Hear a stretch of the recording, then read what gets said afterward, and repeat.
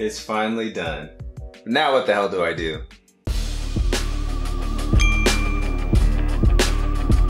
Okay, so you finished building your gaming PC and you just installed Windows 10 and you're sitting at your desktop right now.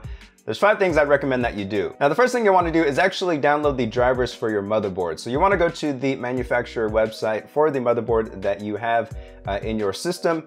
For example, here I'm using the ROG Crosshair 6 Hero motherboard from ASUS, so I just went to the website for that. From there, you'll usually see a support tab that you can click on and then a download section. Here's where you will find all of the various drivers for your motherboard. And the ones that we are looking for here primarily are going to be the audio, the LAN, and the chipset. These are the ones that you want to download just to make sure like your audio is working correctly, your Ethernet's working correctly, SATA drives are functioning at the maximum potential, and things like that. So you want to go ahead and just simply go to the website and you'll usually see sections for each one of those drivers that you can download here. So here's the one for the audio. We'll just simply click download, and then there usually will be an executable file that you can open up to install that. Same with the LAN here, and then also down here for the chipset. Now, depending on the motherboard that you have, you may have some additional things that you can download, like this USB one here. I have a separate controller for a couple USB 3.1 ports, so I would download the ASMedia drivers for that. This stuff just ensures that the motherboard is working correctly. Now, it's possible that if you don't download any of this stuff, Windows will install some generic driver for you, and it may work okay, but you'll definitely want to make sure you go ahead and try to get the driver, the specific driver for that motherboard, just to make sure everything is working at the best of its ability, basically. So the second thing is you want to download the drivers for your graphics card. So whether you are using an AMD graphics card or an NVIDIA graphics card, all you want to do is just hit Google, type AMD drivers or NVIDIA drivers, click the first option. Usually it'll take you to one of their websites where you can select the graphics card that you are using and then download the drivers. Again, this is just going to ensure that it works at the as best as possible. So in this case, I would just select GeForce from the NVIDIA website here for the product type. I'm using a 10 series graphics card as I'm using a GTX 1070. So I will just select that from the list here. I'm using Windows 10 64-bit and then just hit search. From there, you will see an option to download. Just follow the instructions from there, and that will download the drivers for your graphics card. So you pretty much got all of the drivers out of the way from here. Everything should be working correctly once you reboot your system.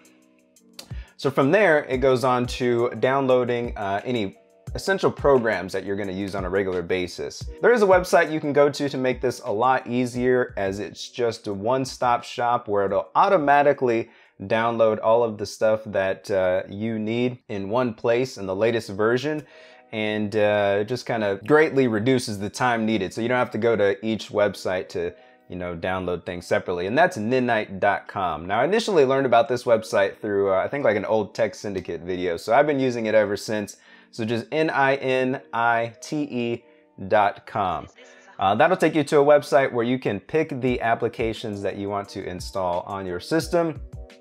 Then from there, just hit your get your Ninite, and it will automatically grab those programs for you, and it'll just be one giant download. So that just makes it a little bit easier. But just for example here, so I would use you know, Chrome or Firefox, depending on your preference there.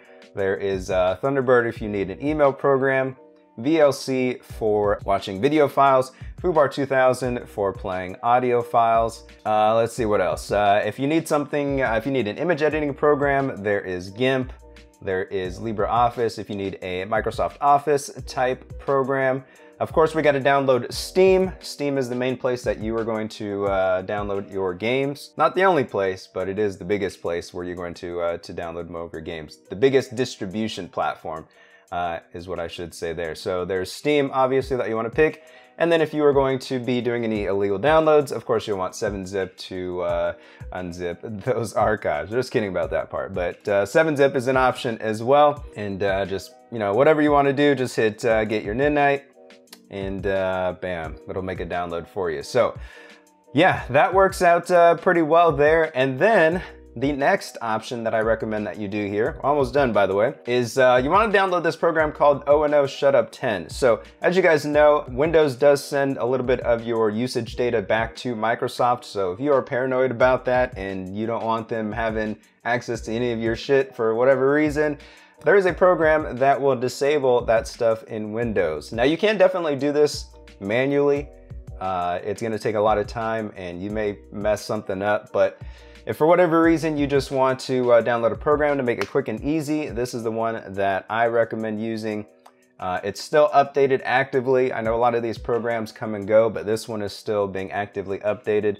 As far as I could tell, it looks like it was last, there was an update last on 10/4/2018, so that's nice. Now from this point, we've pretty much got Windows the way that we want it. So we've got all of our drivers installed, we've got all of our software installed, we've disabled the Windows telemetry. The only thing you want to do from this point is actually just make a backup of your install. That way, if for any reason, you know, something goes wrong and you need to reinstall Windows, you don't have to do this all over again. So we're basically just going to save an image from this point. And there is a program that you can use to actually do that, which makes everything pretty simple and easy. And there is a program, it's called Macrium Reflect.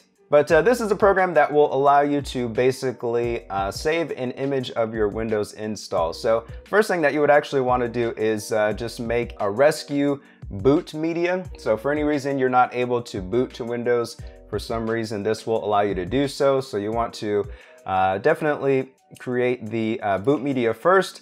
Then from there you can create an image of your Windows partitions.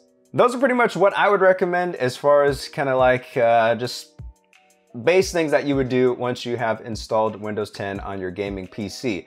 From here, there are some other stuff that you can download, like MSI Afterburner is going to give you access to overclocking your graphics card. You've got Hardware Info 64, which is going to allow you to view like temps and stuff like that of your CPU and your graphics card. There's like Origin if you want to download EA games, Epic Games if you want to download Fortnite, stuff like that. So that's pretty much it. Let me know what you guys think about this down in the comments below, and if there are any other suggestions or things that you do once you've installed Windows 10. So I'm gonna get out of here, guys.